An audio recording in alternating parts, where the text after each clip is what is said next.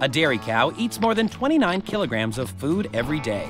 Dairy farmers grow most of the food their cows eat. They need to make sure their cows are getting all of the nutrients and energy they need to be healthy. Hay is a mixture of grass and alfalfa. It's cut and dried in the field and then baled and stored under cover. Haylage is hay that is stored while wet in a silo or wrapped in plastic. Cows also eat corn. Corn is planted in the spring and harvested in the fall.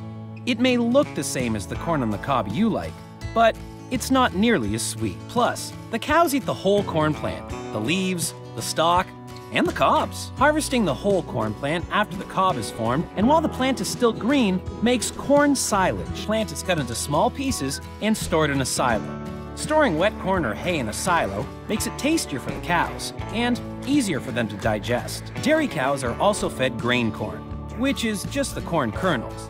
They're ground up and kept dry. Cows are also fed a protein, like soybeans, plus vitamins, minerals, and salt. A nutritionist makes up healthy recipes for the cows with a mixture of all these ingredients to form a daily meal or ration.